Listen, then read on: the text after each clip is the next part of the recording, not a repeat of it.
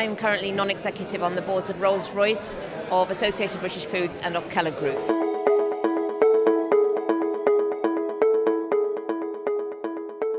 I think first of all, when I first got my first non-executive role, which was 6 years ago with Keller, I had already got 33 years of experience.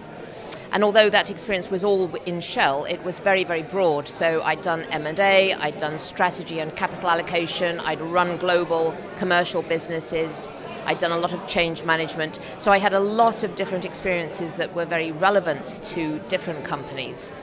I think the other thing that was really important was to effectively launch a campaign. So I decided I wanted a non-executive role.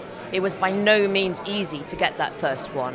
And I really had to think about a marketing plan, how to translate all my experiences into exactly how they would be important for different companies, building my network, building my profile. So, it was quite a concerted effort on my part to get that first role. I think since then, once you've got one and you're established, and I then took on the chair of the remuneration committee, so you get established that you're credible to be on boards.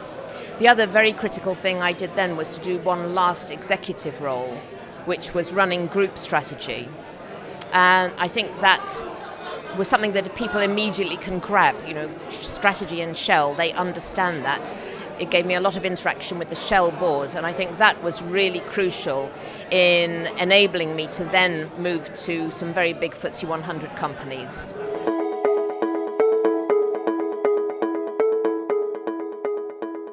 So I think in some way, moving to a new board, there are also always things about it that you don't expect, because it is ultimately a group of people, and how they interact and the relationships and so on, you can't possibly know until you actually experience it. And also, I think there are always surprises. So with my first non-executive role, I think I'd been on the board 1 month and we did our first profit warning, followed by several more. The business is always changing, and so there are always new things coming along and new issues and challenges to be addressed. On the other hand, I was very, very careful in selecting boards to think about how inclusive and open they would be, choosing boards where there were no egos, where I'd met all of the board members.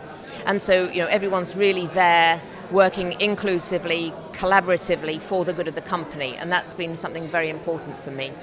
I think in terms of what the boards are addressing, it is really specific to the business, the situation it's in, and they all have their own challenges. And that's really what brings an awful lot of fulfillment from the enormous diversity and variation that there is.